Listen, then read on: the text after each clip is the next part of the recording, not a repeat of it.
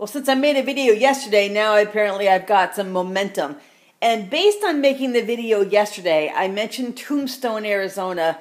And I think once something comes out of my deepest thoughts and I say them, something else starts to happen. The law of attraction starts to kick in. So I actually bought airline tickets just a couple of hours ago to go to Phoenix next week and rent a car. So I'm going to go to Tombstone, Arizona. I may just hate it the minute I show up. I may end up more in Tucson or Phoenix or maybe Sedona. But every other year, I have to go to Arizona. It just kind of calls to me. Now, 2 years when I went, I visited every location in Arizona and parts of California. And once I got there, I don't know, I wasn't really drawn to it. In fact, I showed up in Sedona and I didn't even stay overnight. Sedona is supposed to be like a vortex site, and I was like drawn to it 2 years or so prior to that. And I even kind of attribute it to healing my cancer, possibly. But I was kind of repelled by it as soon as I got there, like 2 years ago.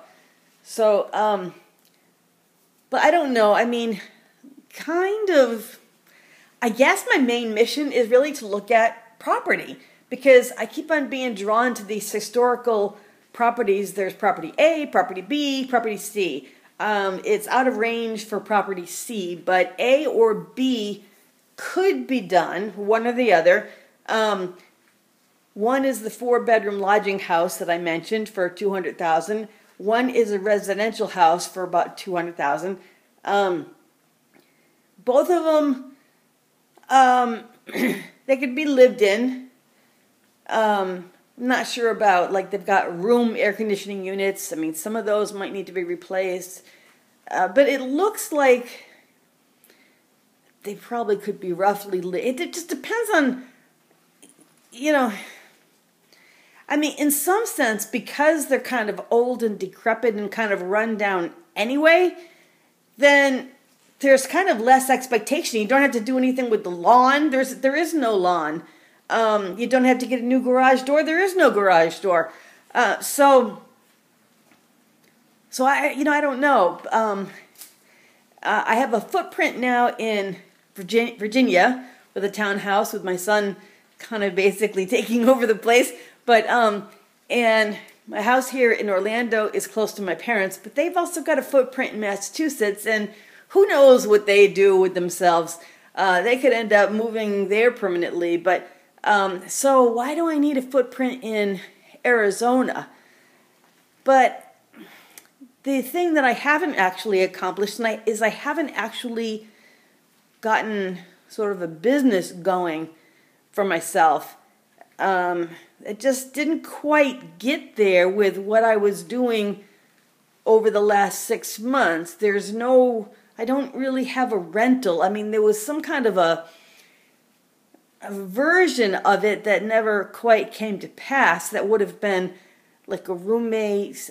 It would have been like an ad hoc kind of a thing, but that didn't really come to pass. So, anyway, for whatever reason, logical or illogical, this is what I'm going to do next week. I was just talking to the cats, and I said, now, I was almost on the verge of thinking that I couldn't keep you guys anymore. So, I've gotten past that thought. So, you're just going to have to go to the boarding place again one more time, but stick to it. Maybe at some time we'll all be living in Arizona. Who knows? Anyway, so that's exciting. I have some calls to make tomorrow. I've got to do things with, I don't know, whatever has to happen before you go places for a week, from bills to, I don't know what, but making plans sometimes is very productive to me, because then I put a date on the calendar. That means that, you know, 'cause if nothing is on the calendar, then it, you know, 1 day and 2 days and 3 days and a week can pass, and all I'm doing is taking NyQuil and going to sleep. But I think I'm past my flu, so I thought, no time like the present. And my father has an operation scheduled for February, so if I was going to do anything, it had to be now.